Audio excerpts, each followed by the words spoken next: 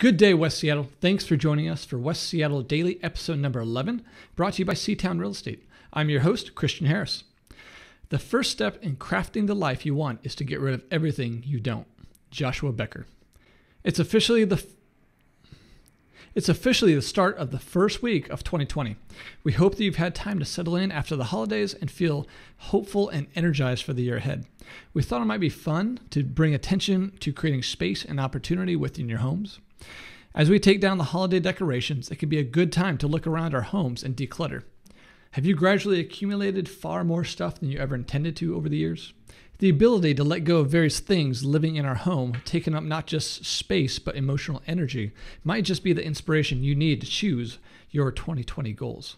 Remember that each chance you find to let something go brings an opportunity to invite something new into your life, including a little white space. Not just aesthetically speaking, but also emotionally. It's good to give yourself some room to breathe. Just because you have space in your house or in your calendar doesn't mean you need to fill it. With each item that you pick up throughout the house this week, ask yourself, does this item bring me joy? Or if you're anything like me, ask, does it serve a purpose? Does it have a home within your home? If it doesn't, you probably don't need it. Reevaluate different spaces and reorganize where it is needed.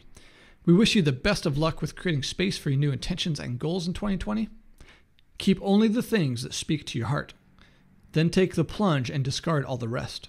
By doing this, you can reset your life and embark on a new lifestyle. Mary Kondo, author of The Life-Changing Magic of Tidying Up, The Japanese Art of Decluttering and Organizing. We'll catch you all tomorrow.